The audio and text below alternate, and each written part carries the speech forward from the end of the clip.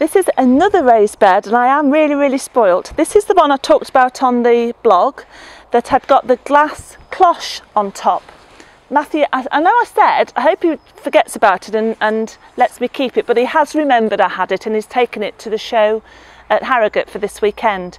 But can you see how over here, where the frame was, everything's grown loads, and over here, where it's just been open to the elements, the growth is much slower. So what I want to show you is a tool that I've bought from a friend of mine. It's a lady I've met at the shows. Her name is Jane, and she owns Implementations, I think it's implementations.co.uk, and they are copper tools, and I really like them. Really good for the garden. But this one is a sharp blade in a curve, and it's fantastic and so easy to use because you just rake through the ground, and in a few, oh, I've got asparagus coming, I hadn't seen that there.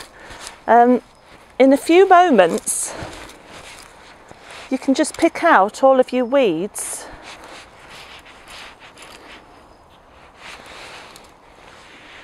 Can you see? And then you can go deeper, and it just takes, it's because the blade is so sharp, it doesn't take any time at all.